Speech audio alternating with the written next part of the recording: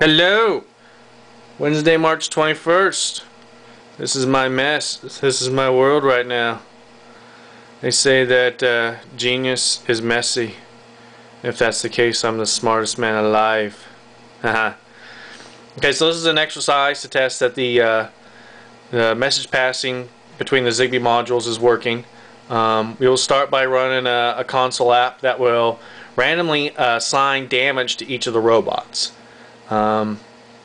Once we do that, we'll fire up the application, and the first thing that will happen is that the application will talk to EarthSat. This is EarthSat, and EarthSat will then pass around the mutex one time, and the mutex is just you can only transmit if you have the mutex. So just passing it around one time tells us that everybody that's supposed to be in the system is in the system. Then he will ask MarsSat, and this is MarsSat, if he is there. And MarsSat will reply with, yes I am, back to EarthSat. Then MarsSat will query the robots one at a time and determine what their damage is. Once he has decided what everybody's damage is, he then will send that damage report back to EarthSat, which we will see displayed on a GUI in the program.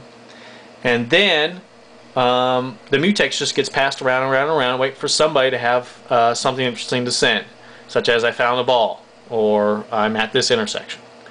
So let's fire it up and go.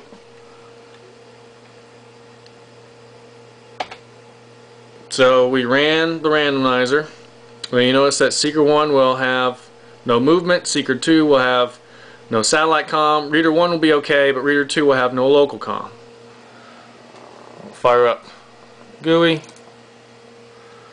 and we say start, wait for messages, bam, and if we look at the messages, they match up. Seeker 1 can't move, Seeker 2 has no satellite comm, Reader 1 is okay, and Reader 2 has no local comm.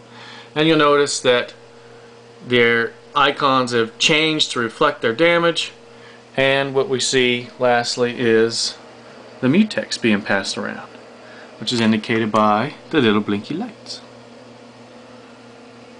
As soon as the robot has a mutex, he lights the light up, and when he passes it, he turns it off.